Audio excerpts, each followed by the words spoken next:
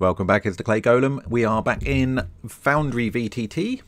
We want to complete hopefully today, complete the ruins of Thundertree. This is part of our Phandelver and Below, the Shattered Obelisk adventure series. We'll see if we can get this one done. So in the last one, we finished off, we put in some of our markers for areas 5, 6 and 7, put in our monsters, put in a bit of treasure and things. One of the things that I got a little bit stuck on was the creation of this magic battle axe. So it's a battle axe +1, which is easy. But what's special about this is when you use it to attack plant type creatures, so anything with the type plant, it does maximum damage. So rather than rolling 1d8, it automatically does 8 plus your modifiers. And it was a question of like, oh, how do we do that? Because that doesn't exist already in our Foundry thing. So we need to create that as create it as an ability to apply to a weapon, or just create the weapon with that ability. And the answer really is going to be to write a macro for it. I've had a little play at that. Didn't get very far. It's not my strength. And I have found just by doing Google and looking around, I found where other people have had similar type of challenge and have come up with some solutions. One of the reasons I started this series is because when I was looking for tutorials of how to kind of get started with Foundry, I found so many things were 2 years plus out of date. And that's exactly what I found with this. With version 11 of Foundry, there's been some core changes. Those scripts no longer work, not even close.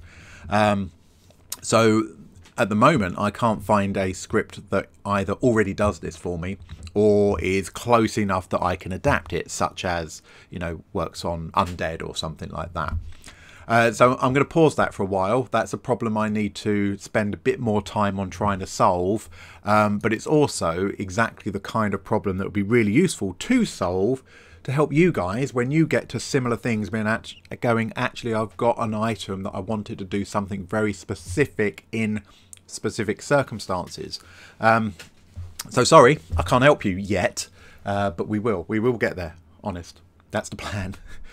Okay, so let's finish the rest of this. We're bearing in mind we know that we can come back and just edit that whenever we are ready to do it. And worst case scenario, it's our game. We could just go, you know what, that's a bit hard. We could just change it out for a different weapon if we wanted to, and just say, no, actually, it's just a battle axe +1 or something similar. Okay, so we can just change it if we would like.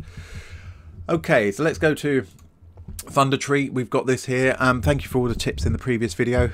Some of them are quite embarrassing because they're so blinking obvious and simple, and I've just missed them. Story of my life. But that's okay. That's the way it goes, isn't it? That's here to help everybody. Okay, right. So what do we need to do? We need to do area 8, which is the old smithy. So let's stick that one in. So this is area U8.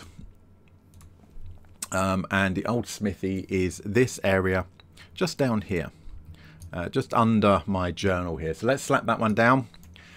We can add in area 9 as well, which is called the herbalist's shop, or what's left of it. Make sure we put that as a map location. There we go. That's U9. And I've actually realised that this is kind of an easy way to do it. It's just get everything slapped on the map and then come back and update them.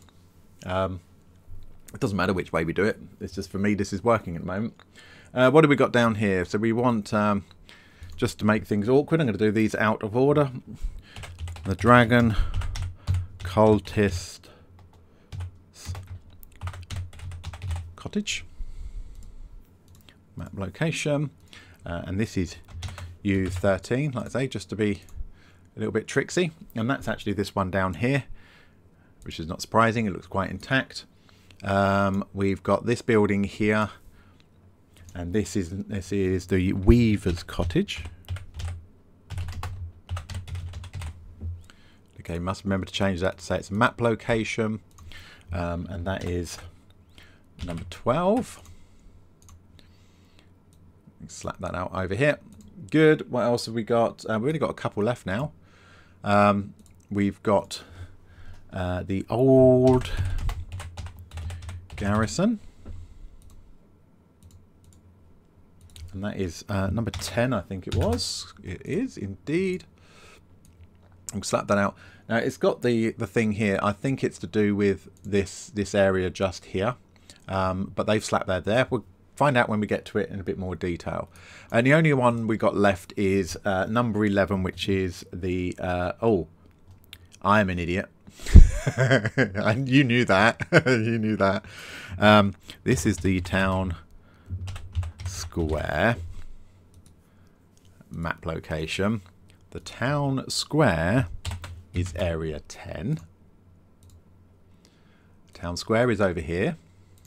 This one, the old garrison, is area 11, was it? Yeah, I've just not read it properly. There we go. So I'll get rid of that one. Drag this one out. And that's up there. That's the old garrison. Hello. Didn't want to delete it. Save. There we go. Alright, so we've got those slapped out. Lovely jubbly. Now, because I've done these in a funny order, they're not in the correct order. Just a reminder, we can just drag these into any order we like. So if you've not seen that before, now you have. Now these are order. It's going to make sense when we're just scanning down there for which location it's in. Lovely jubbly. All right, let's go back to number 8 then. This was the old smithy. Again, we're just going to be editing the journal, copying stuff over and then making any amendments that we feel are necessary. So, whoops. I've forgotten how to use my fingers. Apologies. So Control C over there. And then, do you know what? Somebody pointed out something that I do know, and I've known for quite a number of years, and for whatever reason, I've just not applied it at all while doing this. Let me show you, because we know we have... If I copy all of this and I paste it in, it brings in the formatting. So we're all over place, and I'm resetting that formatting. What they correctly said was if you do Shift, Control and V, it pastes it without the formatting. I've known that for years. How many journal entries have I done? Just totally forgot that that was a thing. Okay, so yeah, embarrassing as that is, we can take these zombies, this zombies here. Oh, not highlighting. Yeah, we go. And we can drag that down there. All right, so there's a reason I just did that as well. We have some really helpful people in the comments, and it makes life so much easier. So obviously, one of the things I can do is I can drag these zombies, and this is what I have been doing, is I can drag them from over here, drag them in there, and then deleting the words that I don't need. Or I can highlight what I want, drag it in, and replaces it. Apologies, I've forgotten you. I know who made the comment. I've just forgotten your username, so my sincere apologies, because you've provided so many little tips and things, and it's just how rude am I. They rightly pointed out that when you hover over, it will automatically search for these and bring up these things, and actually I can drag that, if you're watching carefully, and because it's already highlighted, it just replaces it. It's just much quicker than going over here to the SRD. So there's, it's another little thing that saves us time. And anything we can do to save time with the setup means we can focus on story, we can focus on development and interesting things, rather than, while it's fun for me, it is admin of getting these things set up. Okay, so this talks about a variety of old tools, tongs, bellows, hammers, a pair of iron anvils are scattered around the interior of this building. Now again, we just did it with the actors. We can go to hammer. If I highlight hammer, you can see that it's suddenly giving me this range of hammers. And you can see from these icons, these are items from the various SRD, from the compendiums. You've got the little compendium thing. Or straight for my item things here. So I can link directly to any of these bits of equipment. So if they were like, oh, we're going to pick stuff up. If we drop it in the journal, let's just do that. If I drop it in the journal there, save, yes, I've been listening, I promise. Because it's in here, if a character went, oh, I'll see if I can pick up a hammer, we don't need to go and search to find the item in there because we've already got it in here. So again, it's just a nice little tip. It just saves time. Just saves time. We haven't got a bellows. We've got tongues, not tongs, but we could do it with any of those kind of things if we wanted to get them set up. Chances are they're not going to be picking up those things, so it doesn't really matter. Right, what does this actually say though? So 4 ash zombies are slumped on the floor in the old smithy. So this is the old smithy down here. So let's chuck our... Now remember, yeah, they're ash zombies, but actually they're just normal zombies. That's all they are. So we can just throw these in wherever we feel like. They can be mostly slumped like that. So they are slumped on the floor. When the characters enter, the monsters climb to their feet, lurch forward to attack. Once the zombies see the characters, they pursue them relentlessly, as is the zombies want. Variety of old tools and things. We just read that bit, and then it just straight away goes to talk about treasure. So I'm going to put my line in. Bold this, just to make it clear. So a battered old cabinet, half buried beneath the partial collapsed roof, contains a leather satchel filled with strange diamond-shaped plates of a brown gold colour. Each is about the size of a human hand, lightweight and tough as iron. The plates are brass dragon scales, which can be sold to an armourer or other interested buyer for a 75 gold total.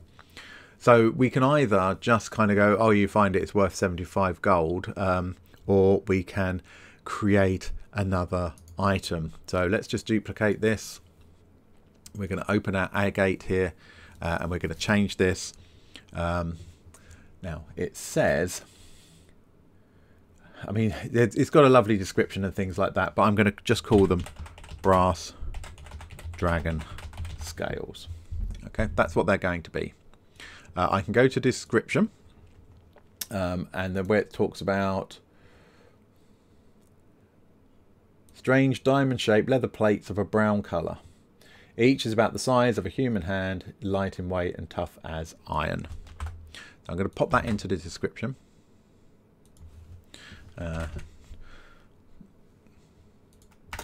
Right, now here's the next tip that I think most of you probably know, and I'm an idiot, is I was doing details and things like that, and I was like, oh, how do I get back to the other item details and things, because it wouldn't let me come out of it. And I ended up duplicating the item just to start again because it was being a bit weird, and I couldn't get out of the bloody description, which is ridiculous. Second icon in, this one here. It's a bit small to see what it actually is, and I've not actually hovered over it because of, well, I don't know what that does, I'll ignore it. It's save and close editor. Click that, I'm back here. I did tell you that sometimes you guys leave really, really useful comments that are quite embarrassing. Like, how did I not even look at that? It's like, oh dear Lord. Madness. So again, thank you very much for all the tips and stuff. I don't mind looking like a bit of a ninny if it helps you guys. Because there will be other people, I'm sure. I hope there are other people who are as inept as I am, and will find that useful. So that's really good. I'm going to put this down as a material. Now what I need to be careful of is one of my characters is going to go, oh, I'm going to keep it and I'm going to make armor out of it myself. I'm more than happy for them to do that. They might not sell it. They might choose to actually use that as a downtime skill. Great. Always willing to support that kind of stuff. The only issue would be is I need to work out what the mechanics are for that. But that's going to be in the downtime thing. All right, so I'm babbling. What does I do with my brass dragon scale? So I'm going to dump this down here, and I'm going to create this as an item pile. Okay. I mean, it's only one piece of treasure, isn't it? Do you know what? I'm not going to do that. I'm going to do that descriptively, but I am going to...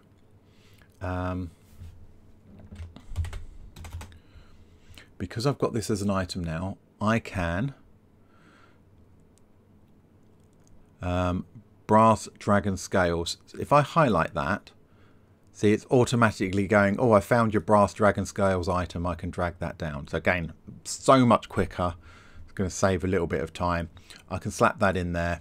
I can, here we go. There's that save changes icon. I can do that as well. And it's here. So there's the description. Whoever finds it, chances are I'm going to have this open anyway. I'm literally going to drag that into their character sheet. Bosh. And then they've got that item. So I'm going to do it that way. All right. Just on this occasion, there's only one item. Don't need to do a loot pile for them to raid. One item I can chuck in there. Job done. Right. Let's move on. Number 9. The herbalist hut over here. So let's edit this again. Let's so Control C, and then yeah, we can dump that in there. I want this to be bold. Slap my line in. So this ruined shop is cluttered with sagging storage shelves, broken furniture, shards of glass, pieces of pottery glint in the weeds, and rubble next to rotted books and casks. So what the heck is going on in here? Again, I'm just going to copy the whole thing in. We got a bit more treasure, so we'll need to decide what to do about that treasure. There we go. That's that Control and Shift V to paste it in without the formatting. I mean, it's crazy, but it's a bit of a game changer. All right, so this was a herb and alchemy shop belonging to the family of... Yeah, so if they come here, I want my NPCs from Phandelver. Where are you, my dear? Okay, so I'm going to drop it. See, look, I'm doing it the old way again, aren't I? Because I'm just so used to that. If I highlight this, it's going to bring it in. There we go. Now a resident in Phandelver. We know about that. See the red brand hideout, blah, blah, blah, blah, blah. All the reagents and concoctions here have long since spoiled. The books are unreadable masses of rot. However, a small wooden case is hidden in a compartment beneath the storage shelves. Character searching through the wreckage can find the case with a successful... Let's do a skill check. It's a skill using the ability of wisdom. And the skill is perception. DC 10. The check succeeds automatically if a mariner has sent the party to find the heirloom, because she tells them where to look, which is great. So that treasure, oh, that annoys me when I miss one letter off the end.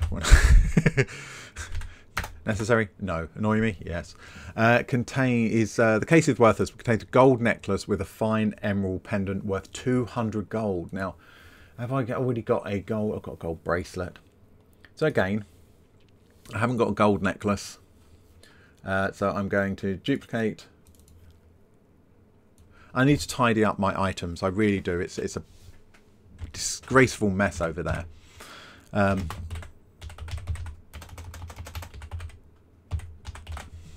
Gold necklace.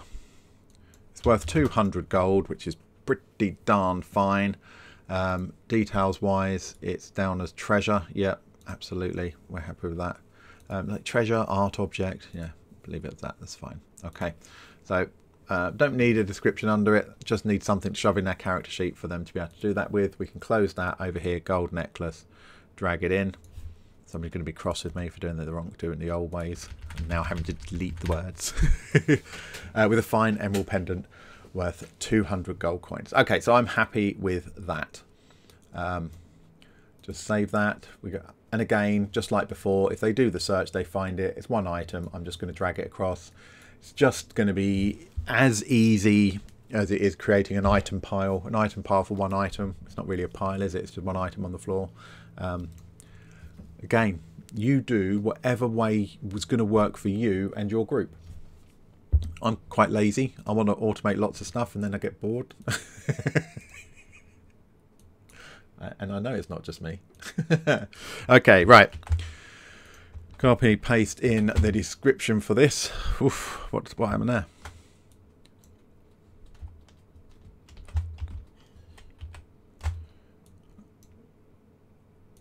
It's weird.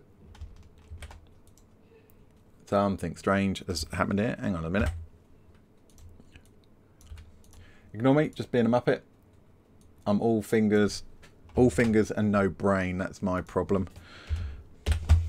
Right, I want this bold, please. but it's not doing it because why is it? Well, I don't want a code block. I didn't tell it to be a code block, did I? Paragraph. Paragraph. Oh, select the whole lot. Oh, what did...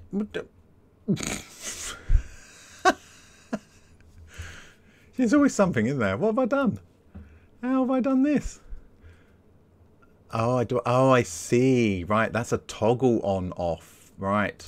Just leave it as a... Thank you. I'm sure Foundry has got a secret module built into it to make me look like an idiot. Okay. Right, so we can copy and paste that in properly without turning it into code block. Useful though, if I need code block stuff, I know about that now. Okay, the leaning statue. Oh yeah, we're up here, aren't we? Up in this section. Okay, in the town square. So on the east side of town, the lane opens in a formal square, blah, blah, blah, blah, blah, blah, blah, blah, blah, blah, blah, blah. Okay, the leaning statue is 10 foot tall, including the base. It depicts the hero of Neverwinter. Blah, blah, blah, blah, blah, blah. Recognize the statue with a successful intelligence history check. So let's just put the role in there so we know it's there. So this is a skill check using the ability of intelligence, the one thing I struggle with. It's a history skill. Oh dear me. No. In fairness, it is actually Friday today. Right, there we go. And we can whack that save button and check it's automatically updated for us here, which is good. All right, that's an easy one. Okay, that was an easy one. Struggled so much with that. Okay, old garrison. Let's open that up. Copy and paste. I mean, it can't get much more difficult than this, you'd think, but, you know. Right. Pop that in. Okay, we've got a bit of combat here, but nothing too... I've done it again. I think I know what it is. It's my fat fingers. It's my fat fingers is holding that, is accidentally hitting something else when I'm pasting it in. All right, so again, I know the writing's a bit small for you guys, but this says 5 ash zombies lurk in this building, former members of the garrison, because we are talking about this one up here. They still wear the remnants of rusted mail and soldier surcoats. These scraps of armor don't improve their armor class. The zombies animate and attack if any living creature disturbs their rest.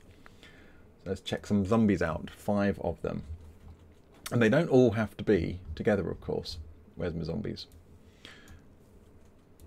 And we've got some different doors and bits here. Put 1 down here. In fact, we'll put 2 down here.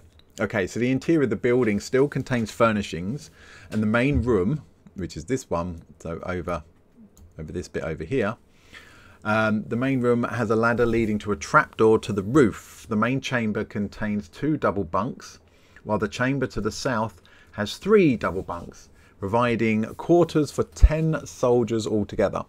To the northwest of the main area are the kitchen and pantry, which now contains piles of rotten sacks and barrels that once held meat. Salted meat. Vermin have long since devoured any foodstuffs. So I'm going to move you down into the main chamber. Alright, so this talks about beds and things like that, but nothing particularly exciting. It's just a classic bundle. So that's fine. We can close that. That's all good. Nothing to do there. Boring. We did all the walls, didn't we? Yep, we got all the walls in. We don't need to do anything special with any of those walls. Happy with those as they are. Weaver's Cottage, number 12. This one down here. I've just closed my entire journal. Come here. Okay, number 12, Weaver's Cottage. What we got going on here? We got, again, nothing huge. There's lots of locations here, but nothing hugely exciting for most of them. The game, let's do that. Thank you.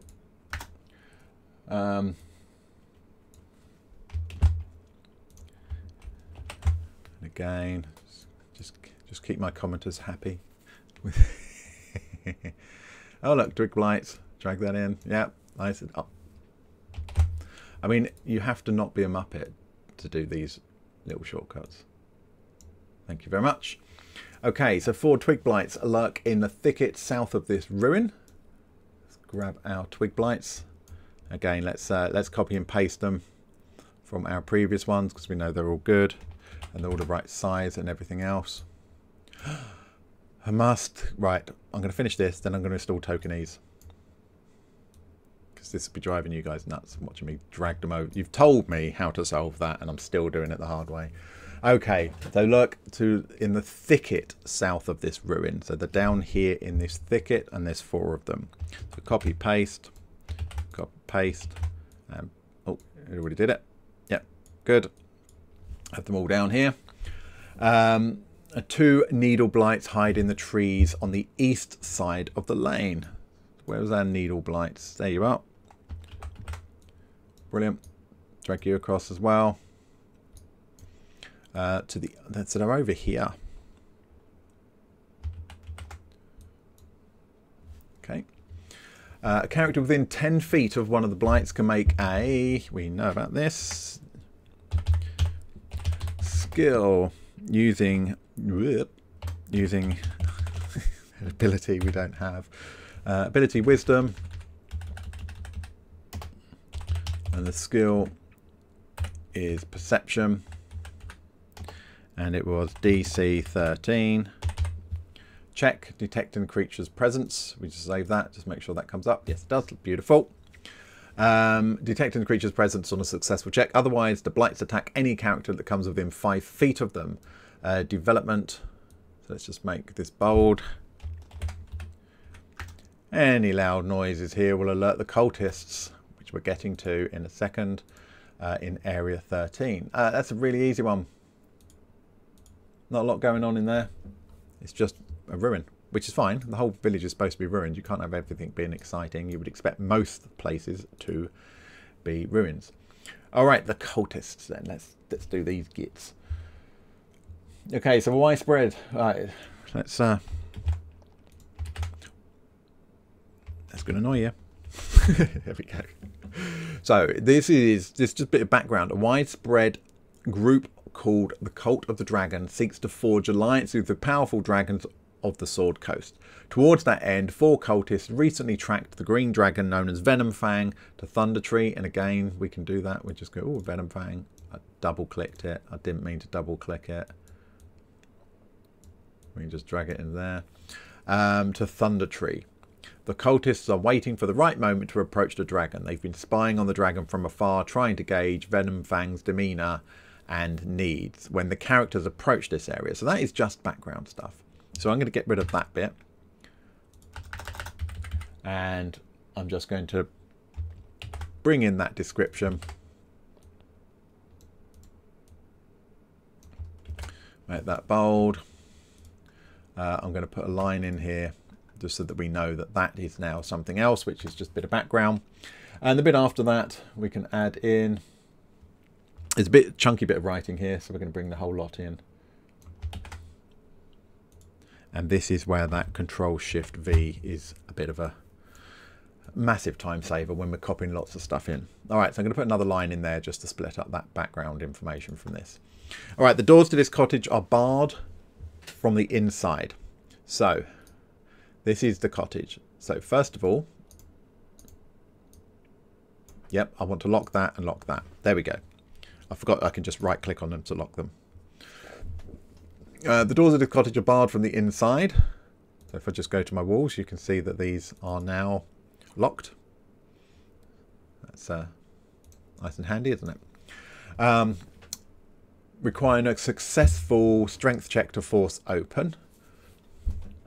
So for that one, how do we do just a plain strength check? Slash. I'm going to have to quickly check that.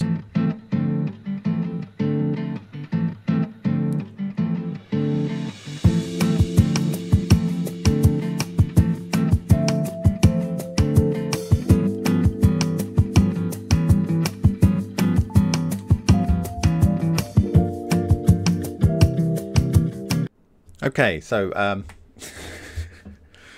It's stupid, isn't it? I think it's just check strength, no equals, and then the DC, which is 20. And I think that's it.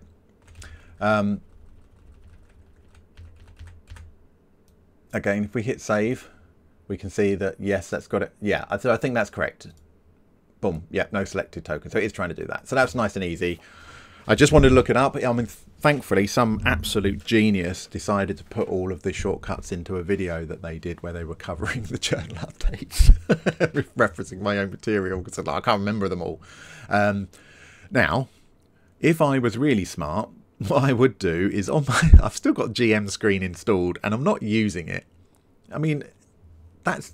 Why have I not got those codes on here, eh? What is wrong with me? I've got this right here as a tool, and it could be right in front of me like that. Note to self, I'm going to fix that. I also said a moment ago I was going to sort of token ease out, and I didn't. I moved on. Okay, right, so the shutters are also barred from the inside, can be forced open with a successful... Oh, I can do this one now. This is going to be a check strength. And I don't need the word DC in here. And this is what's confusing. Sometimes you have the word DC in it, sometimes you don't. Okay, so again, just whack that save and we can see it's just brought that straight in, which is great. 6 human cultists hide in the house, 4 stand guard at a time, 2 in each room. Okay, so where's our cultists? We made them before, or I made them before. There we are. All right, there's that cultist. So we can slap those in. And it does say that there's 2 in each room, while the others rest in the large chamber. What? 6 human cultists hide in the house. 4 stand guard at a time. 2 in each room. Oh, I see. On 8-hour shifts, while the others rest in the larger chamber. So, yeah. So there's going to be 4 in here. 2 of them are resting. So one thing I need to be careful of is not to be having my token, my map token, in the way of characters and things, which is good. So, again, let's drag that cultist in. Oh, I've not highlighted everything. So 4 stand guard, blah, blah, blah, blah, blah. The cultists wear black cloaks, cut to resemble dragon wings, and black leather masks, stylized dragon horns. In addition to common, they speak Draconic. The interior of the house is dusty and strung with cobwebs. The only furnishings are a small stove, a table, 2 chairs, and a bunk, which the cultists share. Yeah.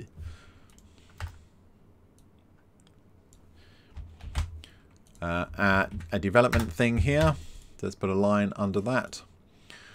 Development. The cultists aren't interested in fighting anyone and prefer to be left alone. The leader is an ambitious young man named Fabric, who hopes to rise through the ranks quickly by earning the allegiance of the dragon in area U7. His fellow cultists don't share his ambition and flee if he is captured or killed. So let's pick one of these. Congratulations, you have been promoted. You are now FAV. You are now Fabric. Okay, that's your name. Just so, again, the players can't see those pop-ups, but just so that I know which one is which, and therefore, if this one here happens to go down and die, he's going to be the one doing most of the talking. If he happens to go down or die, the others will flee. So, if the characters talk to the cultists, Fabric explains that they've come to treat with the dragon, whose name he doesn't know. If the characters express a similar desire, they suggest an allegiance or an alliance. He actually plans to offer the characters to the dragon as part of his tribute. Nice. And if a fight ensues, the cultists side with the dragon against a party in the hope of earning its trust. We've got some treasure. Just the stats on these cultists. They ain't tough.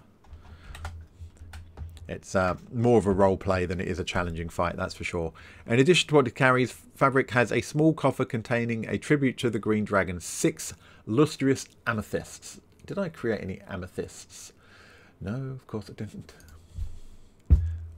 And of course, I could just change any of these. I don't have to use what they've got in here. I can just change it. So these are going to be worth 50 gold each. And these are amethysts. So these, they've called them... Yeah, let's just call them amethysts. Amethysts. or amethyst rather. Okay, so he's got some of those. That's great. Let's okay, again, I'm doing it the old way because it's what I'm used to, and it's not the best way. That's the best way. So he's got 6 of those worth 50 gold each. I think oh, come on, brain. I'm fairly sure I updated the price. Yes, 50 gold each, which is great. He also carries a potion of flying in a stoppered vial around his neck. So let's go to our SRD. Let's look at our items. We can just search the whole thing. We've got potion of flying. We can come and just drop that in there. Sorry, I've done it the old way. I'm slightly paranoid now because you guys keep telling me the better ways to do it, and you're absolutely correct. And I'm now stuck in the habit of doing it the wrong way. And I could just feel your frustration and go, oh, he's such an idiot. Okay, so again, I'm happy to drop those things in there. I can just drag them across to the character sheet. No problem. I don't need to do. I could absolutely, of course, I could do it as a loot pile. We've done a few loot piles for this one. It's just a different way of doing it. I'm happy with that. Right, couple of things I need to do. I'm going to go to my manage modules. What the heck's it called? What was it called? What were we looking at? Oh no, now I'm going to embarrass myself. I'm going over here. I want to, by the way, that 5e stat block importer we looked at in a previous video. I've not got it activated in this game world. I definitely want to activate that because that's awesome. We looked at, obviously we looked at a couple of different things. Grid scaler, I don't necessarily need that right now. Loot sheet is not what we want. Enhanced journal we turned off because we didn't need it. Tokenies, that's what I'm after. I got there. I might be slow, but I got there. Leave me alone. All right, let's slap some tokenies in, just so Haley up the top there. We can. I've got to actually, you know, configure it, of course, because that's really, really slow. I'm sure the default tokenies is much slower than the normal one anyway. All the way down here. Token ease. I think last time did I end up with it on about 8 or something? No, I'm going to put it up. Still not fast enough. Need all speed. That's definitely better. Okay. And of course I can just change that whenever I want. All right, so there we go. We've got that. Why can Haley see you 9?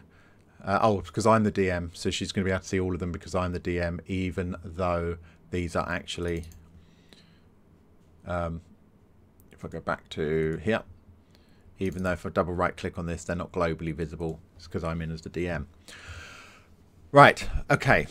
We got everything done here now. All of our creatures are in, all of our walls are in, all of our locations are in on the journal. We've put our loot in. The only thing we haven't done on this scene, just checking these are all hidden. Yep, zombies doesn't matter, they're indoors. Cultists are indoors, dragons indoors, that's fine. The only thing we haven't done is work out how to do that hue, the axe that does extra damage, or rather does maximum damage when it's attacking plant type creatures. That's the only thing. But everything else is sorted. It's all ready to go. What have I missed, guys? I've got no sounds in this one. The only thing I want to add on sound wise is perhaps a background wind noise, wind through trees kind of thing, just a little bit of atmosphere, just have quietly in the background. I think that's all I need for this. No lights required. It's a ruin, absolutely fine. I think it's good to go. I know I've missed something, of course I've missed something. You know what to do. Tell me in the comments why I'm a Muppet, please. That would be great. Otherwise, this one's good. So what do we need to do after this? Let's just pop back to our scenes up here. And in Phandelver and Below in our Chapter 3, we've done Old Owl Well. We've now done Thundertree. That means we still need the town of Conyberry to do, which doesn't have a map, and Agatha's Lair. So we've got those two things to do. We've got Wyvern Tor to do, and then we've actually got Cragmore Castle itself. So those are the next things we're going to do, and then we're going to be able to pretty much finish off this chapter of the module. I made it sound like it's going to be really quick. It would be really quick if I wasn't so inept, and if I wasn't recording it. It does take extra time when I'm doing this. Like right now, I'm not being productive. I'm just waffling, aren't I? All right. Thank you very much, guys. You take care, and I'll see you in the next one.